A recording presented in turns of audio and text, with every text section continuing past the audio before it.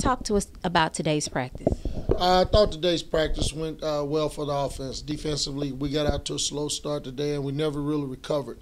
And I told the defense after practice, that's not Tennessee State defense. I was really proud of our offense, though, the way we came out and was aggressive. We ran the football well, and my phone is ringing. So I'm going to hit the snooze button on this, and we're going to keep on doing this thing. But it went well. It went well offensively. Defensively, we got to clean some things up. But, we're missing a few guys on both sides of the ball. This is the part of camp where, you start to get banged up a little bit, and you can easily start to feel sorry for yourself with some nicks and aches. But our guys are pushing through, and I'm real proud of them.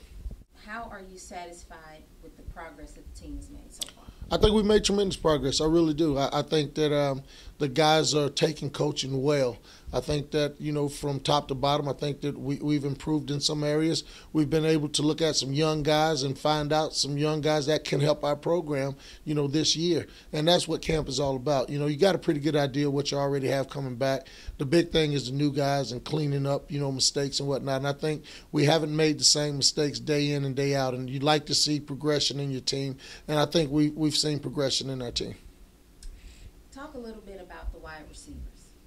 We got some good wideouts. We got some big wideouts. When you talk about Hakeem Parker, Quindell Cousins, Chris Sanders McCullum, Patrick Smith, Andrew Bather. We've got a good core of wideouts, and I think that group could be a surprise to some people in the league and just around the nation, in general. But our quarterback situation, they've been giving those guys the ball, and they've been making plays down the field, and I'm really excited about that. The guys have been practicing, lifting weights, watching film. Soon classes will be added to that equation. How would that change things up for you guys? Hopefully, we got kind of smart this year. Normally, the first day of classes is the worst day of practice for every head coach in the country. But, we'll actually be off that Monday, which is the first day of classes. I think the 24th. We'll be off that day. That's our off day.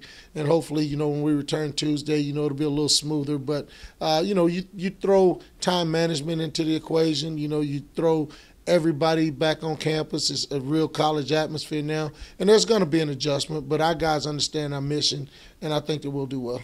All right, thank you, Coach. All right, thank you. Go Big Blue.